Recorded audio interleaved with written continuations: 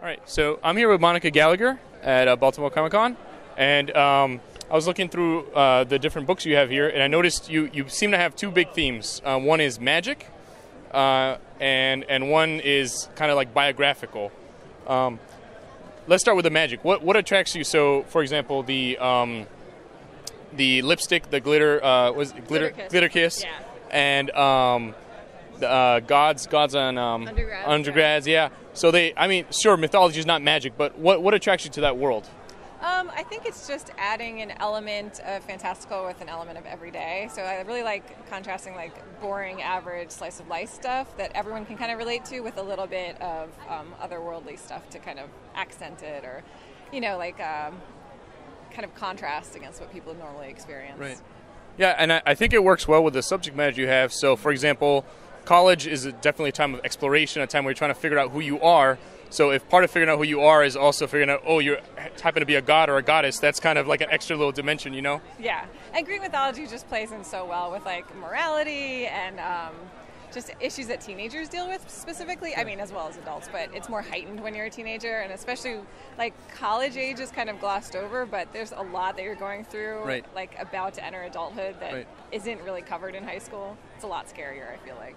Yeah, I think definitely if you're able to go to college, it's a nice safe space where you can kind of be kind of a grown up. Like you can drink, yeah, and you can have sex and stuff, but you can't really hurt yourself too much compared to like the real world, you right, know? It's like make believe adult. Exactly, yeah, that's a perfect way to look at it. Yeah. How old were you when you figured out all the dirty stuff behind the Greek mythology that all how Zeus was and all that stuff? I don't know. I feel like I learned that pretty early on. They didn't really gloss over it when they taught us, because I think it was supposed to mean that like all the gods are horrible. You shouldn't like any of them, because when you discover that they're all like, there's no one you can really root for. But I think that's why people identify so well with them, because they are good and bad. There's no like idealized, virginal god that does everything right. Yeah, like, they're all a mess. Yeah, so yeah. It's kind of comforting. I think I'd only had very limited interaction with the Greek gods before the Disney Hercules came out. Right, yeah. And that's kind of like, Hera and Zeus, it's their kid and all that stuff, and yeah, kind of way the opposite of the real thing, you know, yeah, or real, you know. And then, of course, you have the biographical stuff. Is the roller derby one, is that biographical as well? It was, yeah. So I based that on, actually I started the comic before I even got interested in doing it myself, and then I was like, I'll give it a try.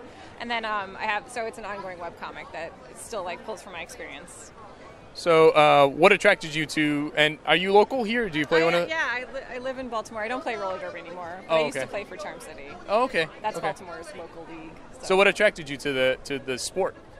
It's kind of a mix of everything you want, because I was in sports growing up a little bit, but this combined athleticism with, like violence, getting to like hit people in a controlled environment, and then you got to wear like really fun outfits, and then you got to hang out with a group of women. Attention, Baltimore Comic Con. We have a...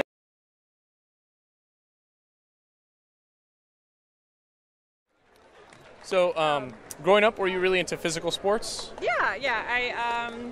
I think I started out in ballet, and then I went to volleyball in high school, and then late high school I was into karate and stuff. So yeah, it's kind of like a progression. Start with a traditional girl sport, and then kind of like move further and further away. Yeah, they all have like things in common, I guess. But yeah. So anyway, roller derby was like a perfect combination of all these things that I really wanted. So yeah. So what drew you to write Boobage? That was totally based on my own experience growing up and feeling like, and every woman feels this way, and I'm sure tons and tons of guys do too, that you have like the wrong body, like you don't have the ideal body type and you can't ever get it, and you feel like really insecure about it. So it was kind of my response to women feeling like they had to get implants or whatever, and just be like, this was my experience growing up and feeling like I didn't have boobs, and it should be hopefully everyone's experience that they come to accept themselves and be like, so what? So what if I'm different? And we can all band together and appreciate each other's differences. Yeah. So were you, in writing the book, did that help you work through it, or had you already worked through it and you were kind of just putting it out there in a way that you know well? That's a good question. I think I thought I had already worked through it, but then putting it out has been like a huge help.